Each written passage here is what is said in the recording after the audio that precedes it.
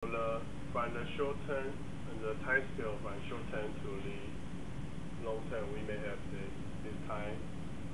these cases. Yeah. So we are trying. So the brain simulator tries to help the scientists or help the research to discover the relationship between the higher level, like functional output or behavior, to the physical structure, genetic patterns, which we can support them to discover the relationship between the function and the physical structure, genetic patterns. And then is the modular approach.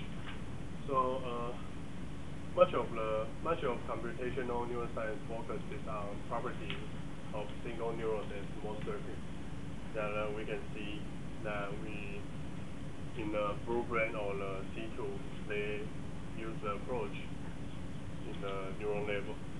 However, the modular approach to modeling is needed because a complex system may be decomposed into a set of interacting subsystems. So the complexity has been reduced, so we can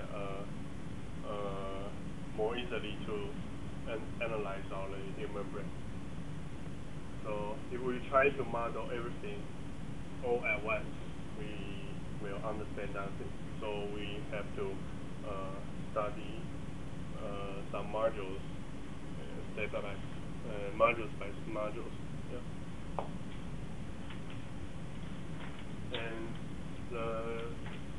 so the author mentioned proposed 3 views of module for modeling. The modules are as brain structures. Yeah. That is correspond to the physical structure of the human brain. And the modules are schema. That is something similar like the function or the combined functionality of actual brain regions in a single abstract schema to represent some neurons or some neural regions. Like we may have the visual functions. However, the visual functions are composed of many different regions, many regions that they have the functions related to the visual. So we can have the abstract schema to represent the visual area. Yeah. And the modules as interfaces, there are interface between the simulator and the outer, and designed to help the user interact with the model. So we can have some test examination to our models, like we can adjust our neurotransmitter, the amount of our neurotransmitter, or something like that, to see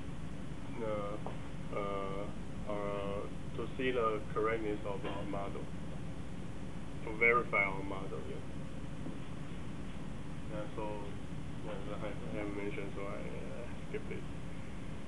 And then is the neural stimulation language was developed to support such modeling. The team of the author has built out a team, and they develop a language that could be modeling human brain, and it is an object-oriented approach, and it can run across C++, and Java or MATLAB. So we may use some of their modules or reference the architecture of their implementation.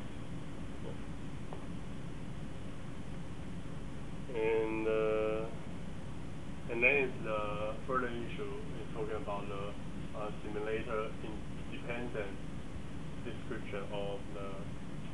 models. So different simulators may have their different models may run on different simulators, but different simulators may not cooperate or may not interoperable. So in order to solve this problem, we have to define some standard language to make the models can make the many simulators can interoperable. So we can define a standard XML and can be extendable to make these models run on different simulators. Yeah. And there are many standards, so we can survey these standards and try and pick up one as our to use. Yeah. And the next step and the focus is next week, Tony and I may need to have a comprehensive study of the neuroanatomy and neurophysiology and cognitive psychology in order to decide and construct the components and mechanisms of the brain simulator. And we try to provide a extendable brain simulator framework, not just a workable application. And I will focus on AD as Alzheimer's disease and trying to simulate the dynamicity of the brain cognitive and the matches between structural patterns and explicit behavior. Yeah. Okay, this is my reference.